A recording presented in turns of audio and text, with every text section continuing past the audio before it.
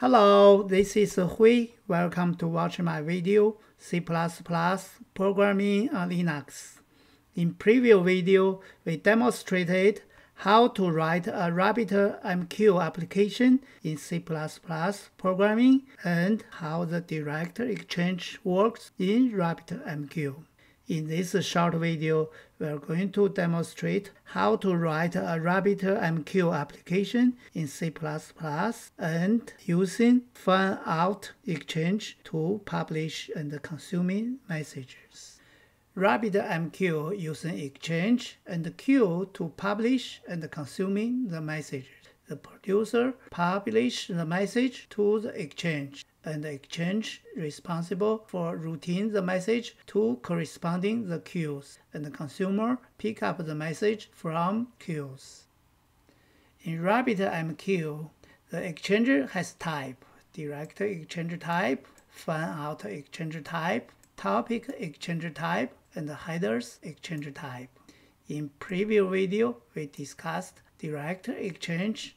In this short video, we are going to demonstrate how it works for the Fanout Exchange.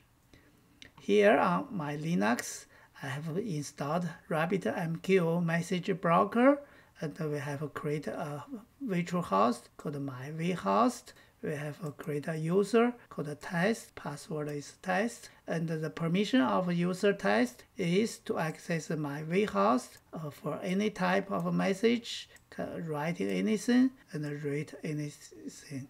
Currently, there's no queue set up for our RabbitMQ message broker. Here, I go to another terminal. We create a program called fanout publish.cpp, which using the Fanout Exchange to publish the messages. Fanout Exchange routers message to all the queues that are bounding to this exchange, and the routing key is ignored. If any queues are bound to the Fanout Exchange, when a new message is published to that exchange, a copy of a message is delivered to all the queues. Here is the usage of our program. It's fanout publish, and the first argument is the host and the port number. Second is exchange name. Third one is the queue name. Queue name is optional. If queue name provided, we'll be binding this queue with this exchange. If queue name not provided, we'll just publish the message to this exchange. So first, we have to build a connection string. Our connection string pattern is username, password, host, and port number, and / virtual host name. So we have set up our RabbitMQ with user is test, password is test, host and port number from command line, and / my_vhost. And the argument 2 will be exchange name. So first, we're going to instantialize a RabbitMQ object using our connection string, connect to our RabbitMQ. We name it AMQP. And after we instantialize our AMQP object, we use AMQP create exchange method to create exchange with exchange name from command line. We instantialize our object and we name it EX. After instantialize this EX object, we use a declare method to declare our exchange. And the second parameter will be type, and type is fanout.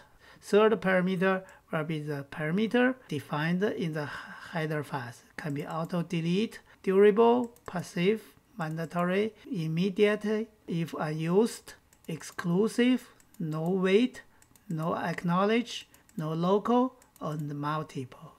We are not going to deep discuss how these parameters works. In this demo, we just pick up 2 and auto delete and durable.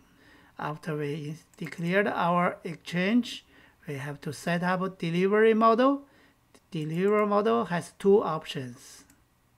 It could be no persistence and persistent. In our demo, we just hard coding, pick up a persistent message, and also we can set up the attribute of message. In general, The attribute of a message could be content type, content encoding, routing key, delivery model, message priority, message publish timestamp, expiration period, publish application ID.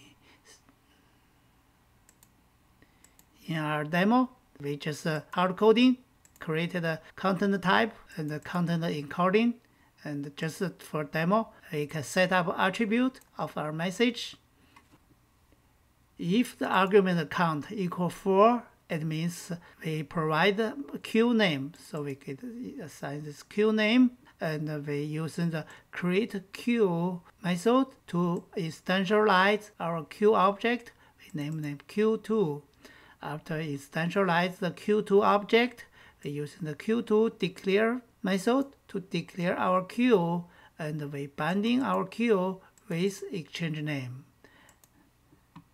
So as per the RabbitMQ message flow, the binding must be set up between the queue and the exchange. Here we just set up binding our exchange with our queue. After that, we just make a simple loop. We get the message body from the console, use the std getLine function to get from std_cin into this message body stream. If message body equal end, then we break the loop, we end our program. If not equal to end, we just use exchange, publish, our message body key will be empty. Then we clear the message body string, we go back and ready for get another message from the console. Now we save our program.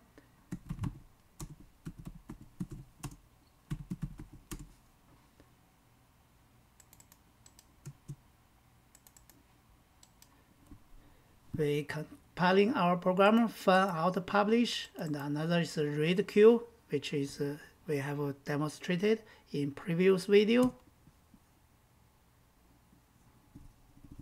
Now programmer get compiled. Here is our executable, read queue, Fanout publish.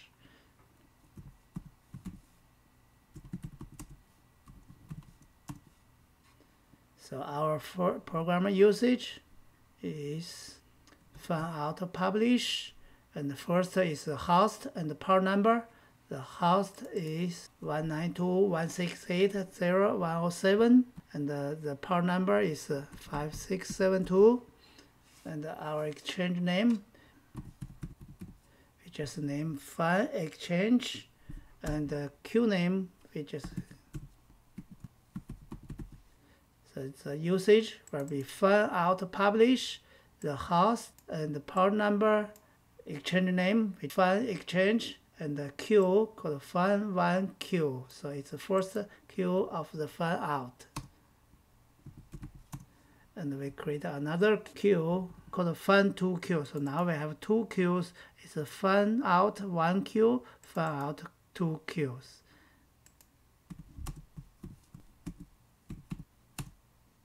Now let's check our queues of my vhost. We have a Fan2 queue and a Fan1 queues. There's no message in our queues. Let's go back to publish some message to our exchange. So when we publish a message, we Fanout publish, the host name, port number, and our exchange name.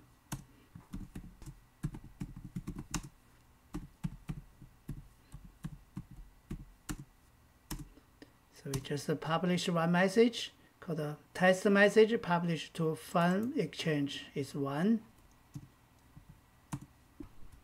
Let's check our queue again. You can see our Fan2 queue and the Fan1 queue both has a message.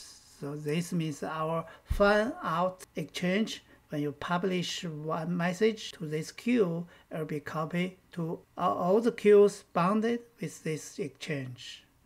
Now let's read this message from Fan1Q. You can see this is a test message from Fan to 1, which is we published the message its routing into the Fan1 queues. If we read some Fan2 queues, test message published to Fanout Exchange 1. So this means when we publish a message to a Fanout Exchange, it will make a copy delivered to all the queues bounded with this exchange. Hello, this is Hui. Thanks to watch my video. Hope this is useful. It's going to be great to have your feedback.